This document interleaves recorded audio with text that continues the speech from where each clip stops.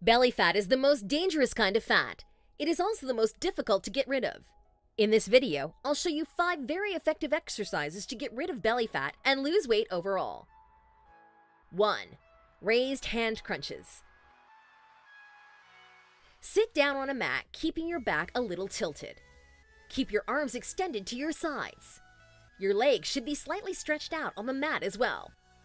As you push your knees towards your chest, bring your arms forward and around your knees. Bring your legs back down while extending your arms outward.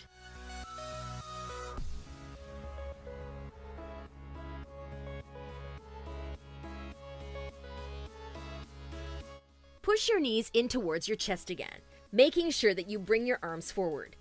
Your hands should hold your bent knees in place before extending out again. 2. Reverse crunches.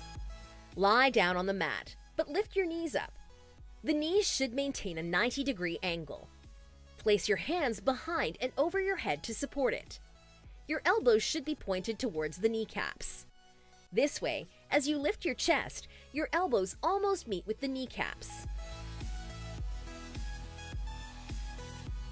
As you do this, avoid lifting your lower back off the floor. You should be concentrating on lifting your chest and working your lower abdominal muscles.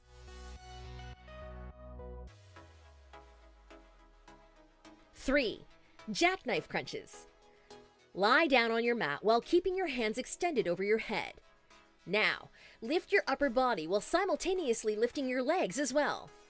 Stretch your hands out towards the ceiling to help maintain this position. As you're lifting your upper body with your arms outstretched towards the ceiling, push your knees in to form a 90-degree angle. While doing this, your chest should almost touch your thighs.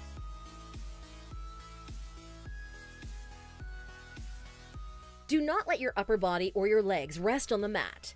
Instead, keep them suspended in the air as you lift up and down.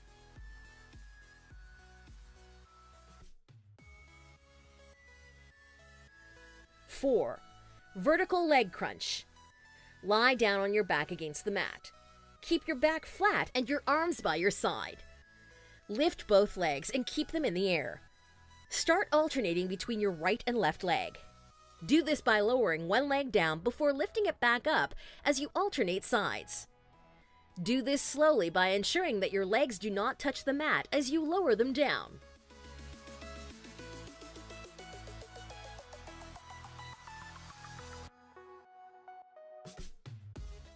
5. Side-to-side leg raises.